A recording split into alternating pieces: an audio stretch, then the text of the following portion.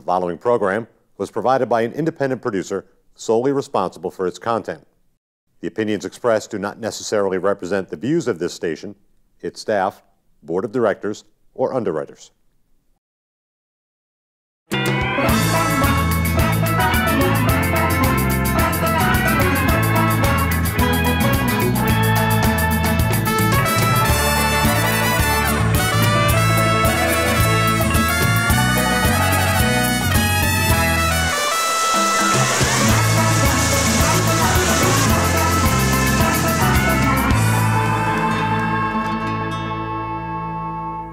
Hey there, everybody, and welcome to the Happiness Jungle TV show with yours truly, the Chief Happiness Officer of the Happiness Jungle, me, Lyn-Dee Eldridge.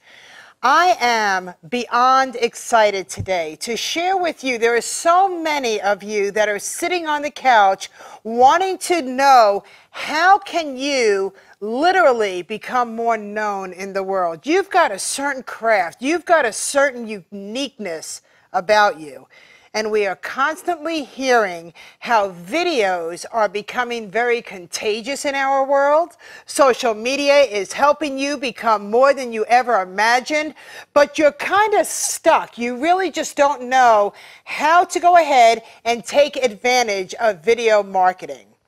Well, I was able to get in the studio today with me, Meaghan Corson, and she is a video marketing guru, and she's going to teach us tips.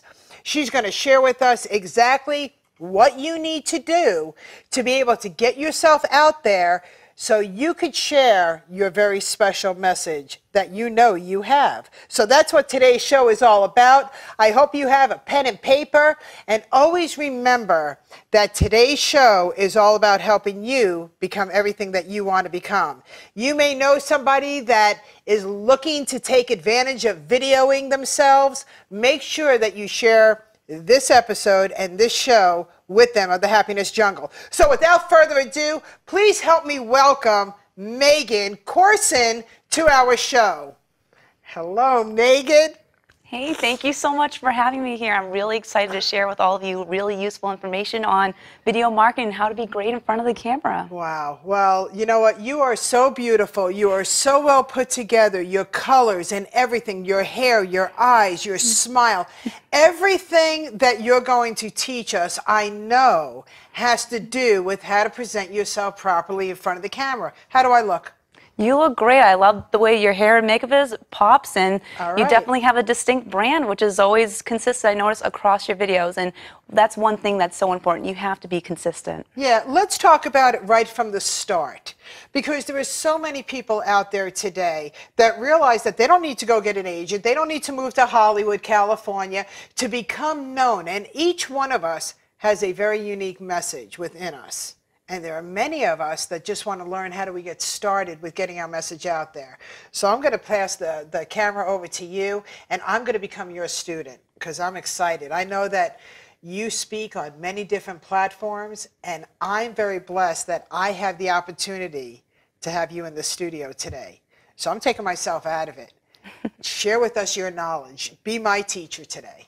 Well, it's a real pleasure to be here because my background is in TV news reporting. I started off as a reporter, so I have experience not only in front of the camera and behind the camera. So I really love helping people light up. So just being here with you reminds me of those news days. So it's really fun to just have an excuse to just like have that interview conversation with someone in front of the camera and to be able to just play into that. So thank you again for making this possible for me. Wow. Where did you start off? I started off in a news station just south of Chicago with a CBS affiliate in a smaller town area called the Quad Cities. If any of you know, it's just south of Chicago. So you name it, I covered it from, you know, shootings and fires to train explosions and like the local county fair. Wow, how exciting. Now, did you go to school for that? Did you go to college to become a journalist and all that? I did, yes. I went to school for broadcast journalism at Emerson College right in Boston. Wow, okay. So right here in the New England area, I'm excited. We're gonna learn from somebody who went to school here. Wow, there's a lot of great talent that comes out of this New England area, and you're just one of them, right? Okay, so somebody wants to get started. They've got a message. Definitely. So the first thing you want to decide with video is, what is your goal with the video? Because again, you don't want to produce video for the sake of having video. You want to create it to work for you with your goals, whether you're trying to spread awareness on a passionate message you have, or you're trying to raise awareness of your business, you're trying to build followers or subscribers for your new blog you're launching. Whatever your goal is, or your primary goal is, you want to make video work for you, because we have so much going on. Our time is much too valuable to just produce video for the sake of video. So once you know exactly what you want to get out of the video, then you can move forward. And from whatever you do, if you're in business, I always say the top 3 videos that every business needs is, you need an About Us video that shares your story, your personal story, for people to connect with you. You need a testimonial video that's from your previous clients telling how amazing you are, your products or services, whatever value you offer people. You want to hear from other people sharing that value, because then that builds your credibility. It makes it that much easier for someone to want to connect with you. And finally, you want an educational video, because who doesn't like free information? Just like we're doing here right now, you're getting valuable information from this video, and it's building those followers. Lyn-Dee is building your trust in your relationship with you just by having me on this show. So again, you want an About Us video, a testimonial video, and an educational video to really get started with video in a powerful way. I love it. Some people think that they have to have a lot going on when they're doing a video. How do you feel about that? Some videos are so busy that the message is lost. And I'm kind of seeing that a lot. People think that they have to be like jumping up and down. What is your point of view on that? Well, I think you have to bring it back. What is your goal with the video? Are you looking to really be flashy? Is that part of your brand? Are you known for lots of energy and action, things like that? Then it might make sense. But if you're someone that's more so conversational, straightforward, then it's better to take away those big bells and whistles. The focus is on you and your message. So minimizing distractions is very important. And again, keep it simple. If you're new with video, don't give yourself a whole slew of list of messages you want to share. Pick 2 or 3 points you want to make, and then that way you're going to set yourself up for success and make it that much easier for someone to listen to you and remember what you shared in that video. I love how you just shared that, because there are so many times we get so excited. We want to go ahead and we want to give the whole enchilada, when if we will learn how to go ahead and just give 1 or 2, it will be like a cliffhanger to leave it for more. When somebody's talking about themselves, because we talk about videos and how it's all about the person, how about their brand, but there comes that fine line where they shouldn't be talking about themselves so much, because then it's a me, me, me show. When you talk about their story, how long should their story be? 30 seconds, a minute? How long should that story be? And how do they make it so it starts flowing into it's about others, to invite?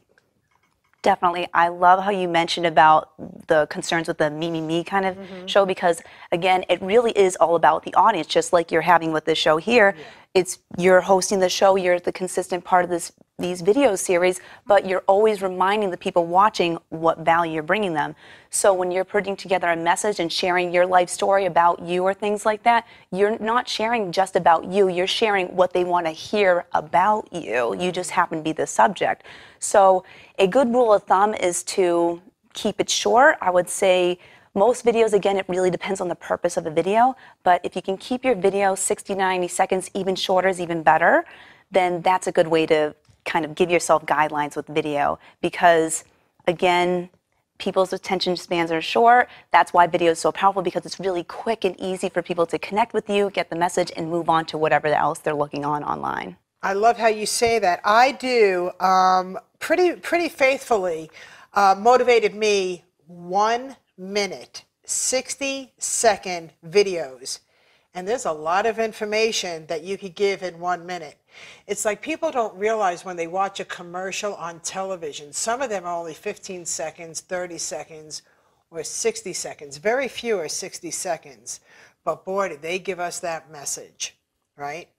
So FaceTime is one of the best platforms that I could see that are getting people really engaging. So if somebody is doing a FaceTime video, how do they do that? Do they have to bring their whole computer with them? They have no idea how simple it is in today's world to create a video. what do we need to do that? Do I need to go out and buy an elaborate camera? What is it that I need to do? Because I want to make sure that it's crisp, it's perfect, and everything is spot on. Well, I mean... And I'm on a tight budget. Well, you alluded to it. You really don't need to be an expert. You don't need to buy that amazing 4K HD camera. It really depends on what your goals are. If you're looking for something more cinematic and high-end, like TV studio like this, then you want those professional teams working with you. But it's different if you're looking for to do a FaceTime, Facebook Live, or even something for your video blog, a vlog. All you really need is this. Your cell phone.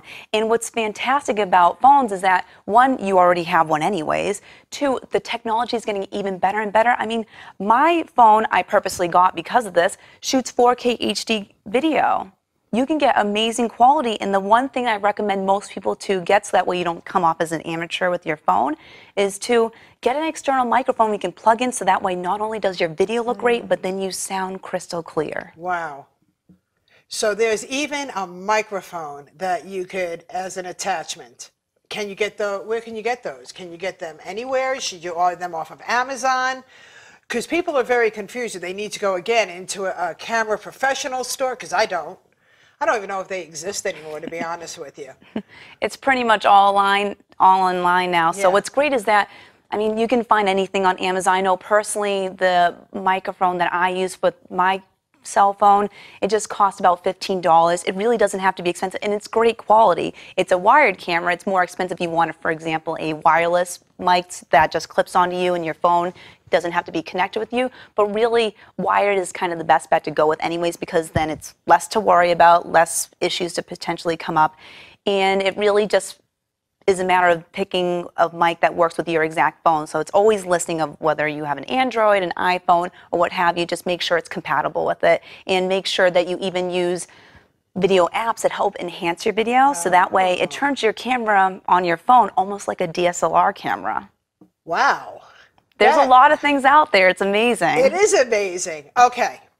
When you're looking at the camera, and I'm watching people create videos, but when they look at themselves in the camera and we're watching it, they're not looking at us. It's like they're looking over here when we're over here. There's a clue of how to do that. There's a trick, and it's really not a trick, but it's a clue, and I want you to share that, because I want everybody to realize that the number one thing when they're making a video is that they want to have the contact with their audience. So if I'm watching a video and that eye contact is somewhere else, I'm thinking to myself, how do I get that? And I try to even turn my phone, you know, what's the clue?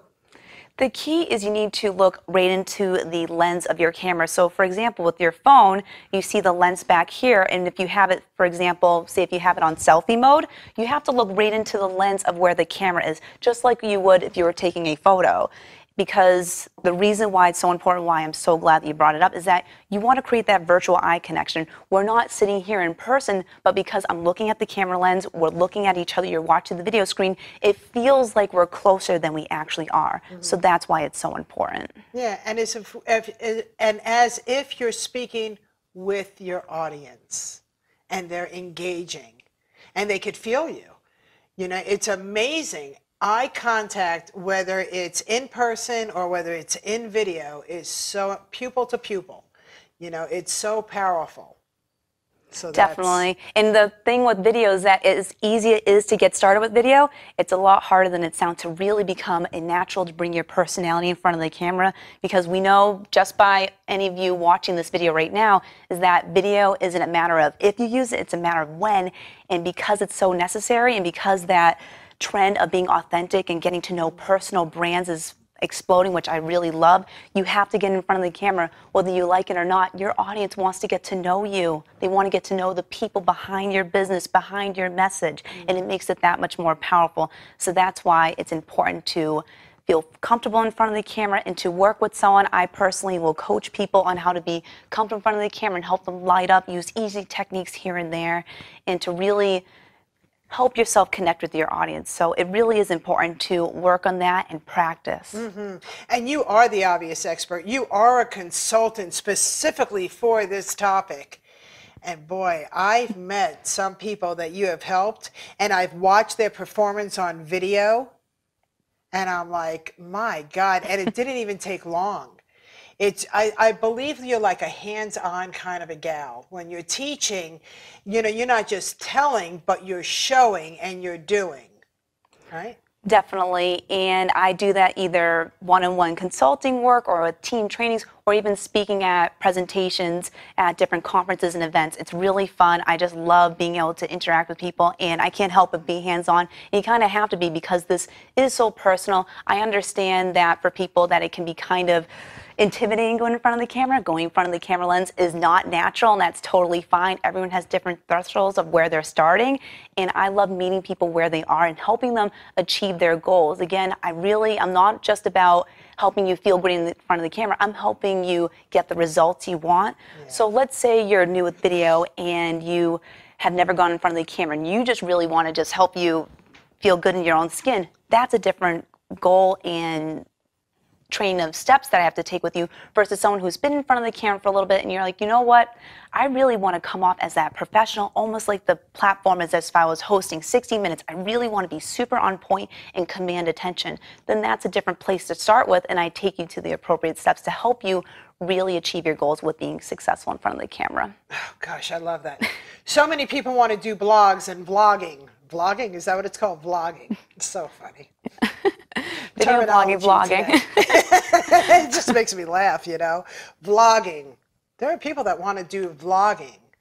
So share with us about vlogging. What are the secret steps to have a successful vlog? Well, the great thing about video is that it's meant to give you that taste of information. It catches someone's attention in a really, really easy way, and it makes it fun and easy for them to take in the information. So what I personally do for my blog is I'm not trying to replace text. Some people only do YouTube channels and only videos, and that's totally fine. But I understand that people think differently. So what I like to do is use a video to kind of use as a teaser for the whole detailed blog post. So you might share, again, 1 or 2 key points in your video and then direct people to your blog or to like your Facebook page, whatever your goal is, and then give them that extra information. I like to give people a short 45 to 60 second blog post with the video and then give them a longer post of text that gives them more information. So that way, if they want a little information, they get what they need from the video. But if they want even more information, then they have the whole text for that. So they get everything they need. And the biggest mistake I see people make with not only vlogs or videos in general is that you must have a call to action at the end of the video. It's so important to give your audience that next step because they won't take that next step if you don't give it to them. As much as they love hearing you, they might love your products or services, they really connect with you, but if you want them to subscribe to your YouTube channel, then you need to ask them to because they will if they really resonate with it. But if you don't, and they love your content, they won't necessarily know to because you haven't made it easy for them. Right, and you didn't tell them. You didn't give them direction. I'm guilty of that a lot of times. I get so excited with my message that I sometimes forget to give them the call to action.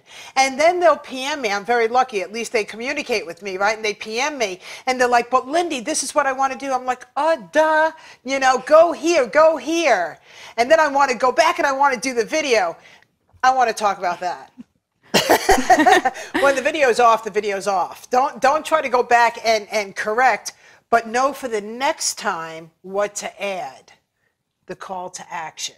Definitely. I mean, it's about just getting your feet wet. The video, your first video is never going to be perfect, and that's totally fine. Right. Sometimes it's almost better that way because people want that authentic, that realness, and to feel like that you are really connecting with them on a personal level and not trying to, you know, be flashy or try to edit things in a way that doesn't feel true and resonates with them. So again, it's part of mapping out your video plan before you get started. So just remind yourself, what is your call to action for that video before you even hit play? I like that. I like that a lot. So understand your message, understand your posture. Let's go back to posture, okay? Posture. You got to do a little bit more than just get out of bed, right? You have to. it's just like going out in the public. You always want to look the best that you can be. If you're doing a sloppy video, how serious can people really take you? And it doesn't take much. I mean, you don't even have to wear fabulous pants, right? Because if you're only videoing from the chest up, then make sure from the chest up is appropriate. If you're doing it from the waist, then make sure, right? So, share, because there's a lot of... We can have a whole show just on that. There's a lot of behind the scenes, isn't there? And I want people to realize, because some people are saying, I got to go out, I've got to get this new suit. And I'm like, well, wait a minute. Are you thinking about portraying yourself, you know, what angle? Like on our show here, I let all of my guests know that you can wear pajama bottoms because we literally love to record just from the waist up because we're sitting in a very casual setting unless we're doing something else that's very interactive. So a lot of people, they're so funny. I had one gentleman come and he literally wore his pajama pants. It was hilarious. And I said, that's all right. You could do that. I want people to feel comfortable, but I also want them to feel uncomfortable. Because if you're not uncomfortable, you're not growing and you're not stepping out of that comfort zone. So share with us, should they be practicing a little bit in the mirror? What should they do? What should their pretend audience be? I mean, I've used my dog, my cat, I've used my couch, you know, but I've always had a mirror so I could watch my actions, right? Because some of our facial expressions that we think are cute, they're not so cute. You always have to not only create your video with purpose, but whatever word choice you make or the movements you have of using your hands, your eyebrows, whatever way you're trying to connect with the audience, you want to do it with purpose. So it's about being mindful. When you plan out that video, you're thinking about what messages do you want to hit, and don't overwhelm yourself too much, and think about what outfit do you want to wear. What would you wear if you were connecting with your audience in person? Bring that into play. So for example, let's say if you were a local auto repair mechanic and you wanted to put together some how-to videos of how to change your oil at home, or how to know that you need new air in your tires, or when your tires are balding, you want to give some how-to educational videos. Well, it'd be pretty odd if you were wearing a full-blown suit and tie, right? That they wouldn't be able to match it with your message. Like, oh, like a mechanic would never wear a full nice suit. But if you wore your jumpsuit, what people would see with you at your place of business, then that makes sense. So you want to make sure that the way you dress and present yourself matches with your message. Let's say if you were a, fitness, health nutritionist person, it would make sense for you to wear athletic wear because that's your realm of expertise and people would be expecting that from you. Now, if I wore workout gear, that would be pretty odd because that doesn't fit with what I'm sharing with you. So I purposely pick solid colors and jewel tones because those are some key tips that I give people of how to keep it easy for dressing for the camera and looking great in all different lightings. So I always it's kind of making sure that you are living and breathing what you teach. So that's why it's that important to have your clothes to match your message. And then when you're ready to go in front of the camera, practice it here and there, but I would say do not memorize a script. It comes off as robotic. And I mean, when I was in the news world, we read teleprompters, but it's a lot harder than it looks to make it sound natural. So don't put that extra work on yourself because you're just giving yourself more stress that's completely unnecessary, and your audience will feel it because they can just feel that and pick it up in your voice and the way you present yourself. So just make it as easy as possible. Think about your message, think about what you'll wear, make sure it matches your message, and then practice it a few times. And again, when you record your video, it doesn't have to be live. You can take your phone and record 20 times and then post it on YouTube. They don't have to know how many times it took. Perfect. That is absolutely perfect. Thumbnails. When they're posting the video, we're running out of time, I can't believe it. Thumbnails. And what a thumbnail is, it's that beginning visual that people see when they're looking at your video. So if they go to the YouTube channel, you usually have one frame that really introduces that video. Let's talk about that real quick. Because some people's thumbnails, they don't even understand that, first of all, and how they should really properly set up their video for viewing to make it attractive and make people go, oh my God, I really want to see that, and click it.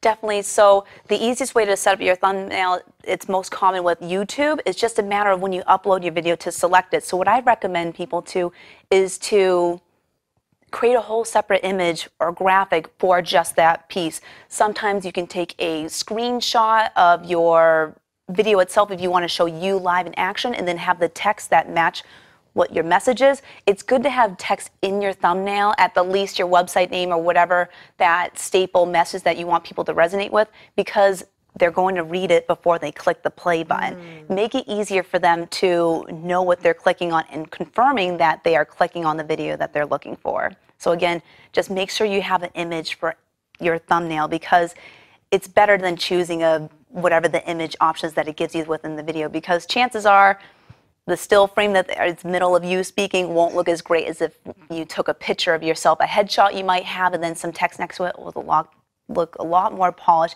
And then just set up your video for success. It'll give them that feeling that they're looking for before they even watch it. I love it. I love it. I know that your clients could be from all over the world. I know that to be true. Let our audience know how they can get a hold of you.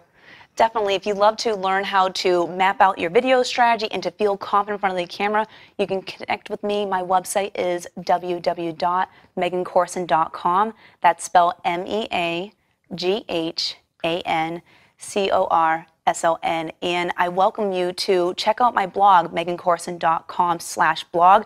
I love giving lots of useful information on how to be successful in front of the camera, even more information on those top 3 videos I shared with you earlier, and how to feel confident in front of the camera, how to really own an interview like this, and tons of tips and tricks of how to network with video, and even how to just really take advantage of using video for events in tons of different ways. So again, if you're looking to map out your video strategy and really make video work for you instead of you feeling like you're just cranking them out, then reach out to me. And if you're looking to really take your comfort with video to the next level, reach out to me. I love speaking at events to help educate your audience on the topics, as well as working with teams and one-on-one. And she's amazing. As you could see, I'm sitting at the edge of my seat. I don't even want this to be over.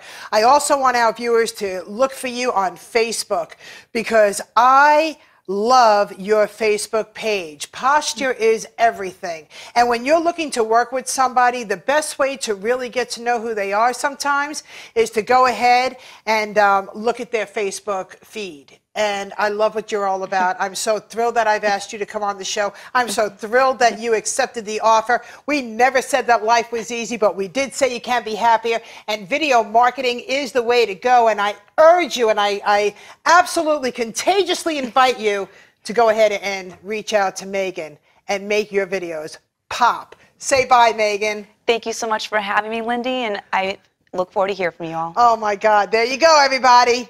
Meaghan Corson.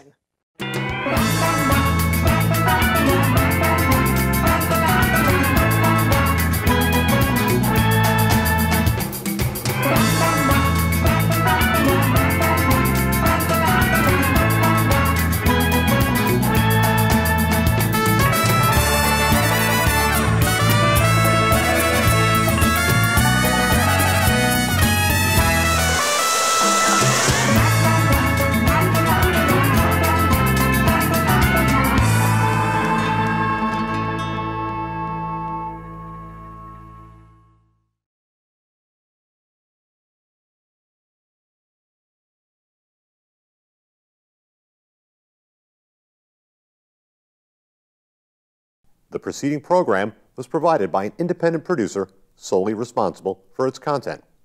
The opinions expressed do not necessarily represent the views of this station, its staff, board of directors, or underwriters.